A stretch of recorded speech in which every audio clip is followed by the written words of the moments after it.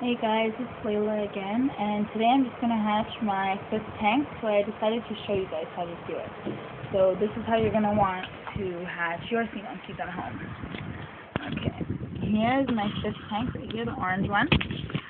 I just bought it yesterday, and let's get started. Here's packet number 2, the eggs. Yesterday I put packet number 1, the water purifier, in, and I let it sit for 24 hours, so now we're ready to go.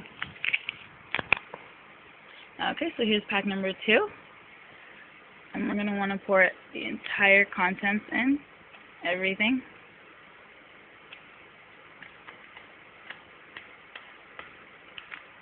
Let me get everything out. There we go. And you're going to want to stir it around. So I'm going to use the aqua leash, but if you don't have one, you could use a spoon. My aqua leash. And just stir it around. Get all those crystals to dissolve.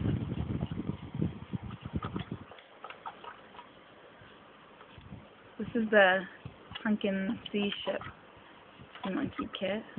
So I'll put your sea in there. It goes in the dark too.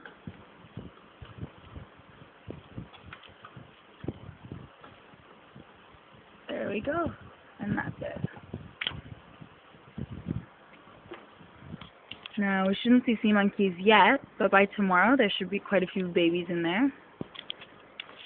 So that's it. That's how you grow your own sea monkeys. Don't forget to leave the water purifier in water to sit out for 24 hours before you add the instant live eggs.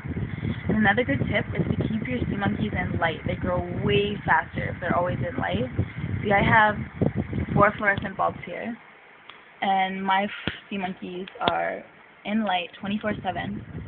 And I find that they grow much faster in light. And it's better than having them in sunlight because it doesn't heat up the tank. The bulbs don't get hot.